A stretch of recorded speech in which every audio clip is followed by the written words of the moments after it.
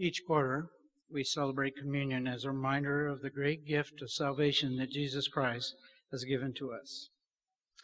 We do this to keep fresh in our minds the great gift that God has shared with us through Christ's death on the cross, but even more than that, the offering of his life in order that we can live like he lived. So this morning, I ask you to ask yourself this one question.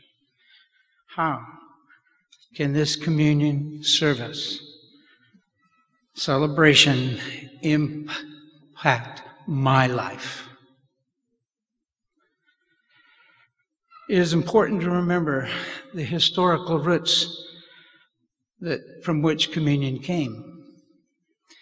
Communion, or the Lord's Supper, replaced the original meal called the Passover. And from the Passover, we get the understanding of God's message to us and his intentions and his plans for our lives. We are told in the Gospels that Jesus came to the feast and that he sat down to celebrate the feast of Passover with his disciples. And as they did that, he reminded them why they were celebrating it. You see, the text in Ezekiel 12:13 tells us that the Passover was named because the angel came and passed over those who had the blood on the doorposts in Egypt. Ezekiel 12:13 says, "Now the blood shall be a sign for you on the houses where you are. And when I see the blood, I will pass over you, and the plague shall not be on you, nor destroy you when I strike the land of Egypt." So when Jesus sat down to this celebration, there was a very specific ritual in the Jewish economy, the way they celebrated it from beginning to end. But in this particular case, Jesus made a profound declaration. He said, and we find it in our text today, "And as they were eating, Jesus took bread and blessed it and broke it and gave it to his disciples and said, 'Take, eat, this is my body.' Then he took the cup and gave thanks and gave it to them, saying, 'Drink from it, all of you, for this is my blood of the new covenant, which is shed for many for the remission of sin.'" In this statement, Jesus was saying to his disciples, he was redefining the meaning of Passover. He was asserting a new interpretation, which in effect was saying, "I am the Passover lamb. Just as the blood of the original Passover lamb saved the lives of God's people in the Old Covenant, my blood will save your life." This is a big difference. Those in the early time were protected by the blood on the doorposts and gave them deliverance from slavery in Egypt. But this deliverance was deliverance from the penalty of death and the promise of life eternal. This new focus on Jesus' death and on his life, so that he would live, is what communion is all about. And as we enter into this communion, we realize it's a very serious situation. And in fact, in 1 Corinthians 11:26, I'm going to be reading from the Message. It helps give some focus to what I mean to say here. It says that you must solemnly realize is that every time you eat this bread and every time you drink this cup, you reenact in your words and actions the death of the Master. You will be drawn back to this meal again and again until the Master returns. You must never let familiarity breed contempt. Anyone who eats the bread or drinks the cup of the Master inadvertently is like part of the crowd that jeered and spit on him at his death.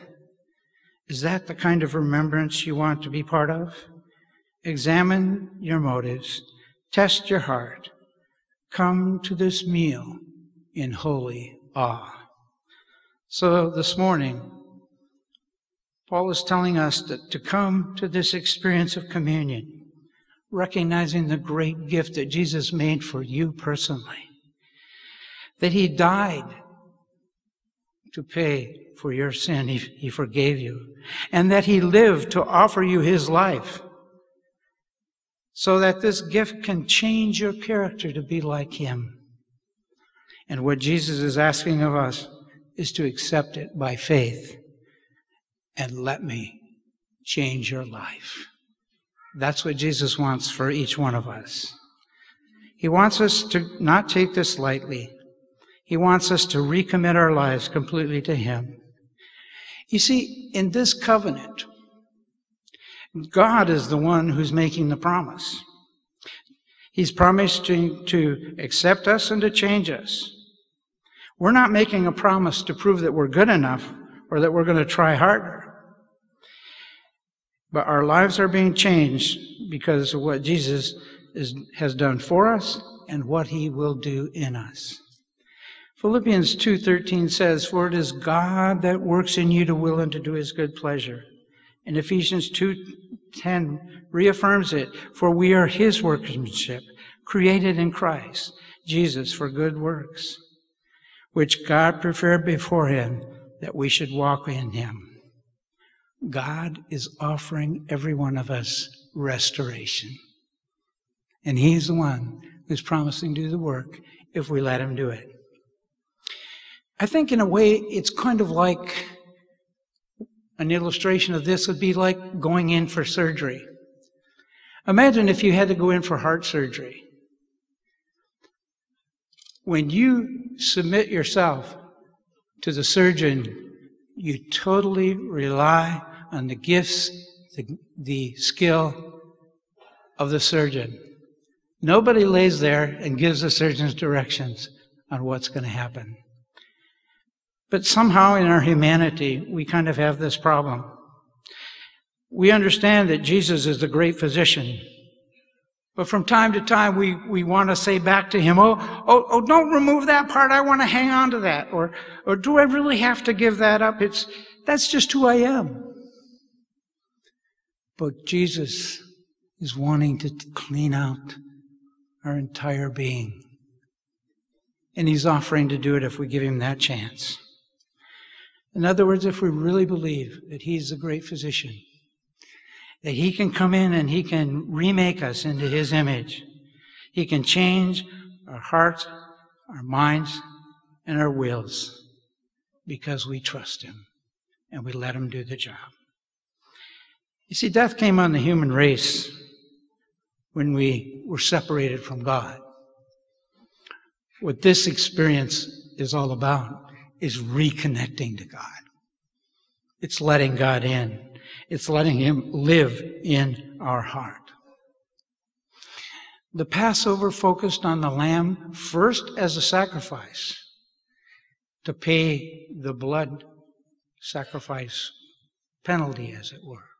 But the second thing, that all those who participated, they took in and they ate the lamb. They were nurtured by it for the journey that was ahead. And so you and I must be nurtured by the life of Christ. He gives us that life, his life, in order that we can live for him. He was, as the Bible said, the lamb slain from the foundation of the world. God used the lamb as an illustration of an innocent being taking on the price and giving it its life for another. That illustration holds through to all time. Even the book of Revelation tells us that the Lamb is the one who will gain victory. So just as God's people were delivered out of Egypt, you and I can have Egypt taken from our life, the gods of this world, our own selfishness. God can restore us into his image. God is looking for a people who will give Him the chance to clean up our lives completely. And when we come to this table, we are accepting God's provision and plan. He's promised to do the work. We just need to give Him that chance. We need to accept His death on the cross and accept His life within us in order that He can, as it were, dwell within us, in order that He can be our life. He has promised to be with us to the end of the earth. He says He will never leave us or forsake us. He has promised to give us His life so that I am in Christ and He is in me, and our lives are different. So this morning, as you come to the table, accept the invitation of Jesus. He says, "Come unto me and rest." For when we enter into that rest, we cease from our do-it-yourself labors, and we begin to live by and to trust His work in us and through us, that we can walk with Him throughout our lives. May this time of communion this morning be a great blessing for you as you enter fully into all the gifts that Jesus wants to give you. Forgiveness for your past, and strength for the present, and direction and hope for the future. May God bless you in that experience. Let's sing together hymn number 412, Cover with His Life.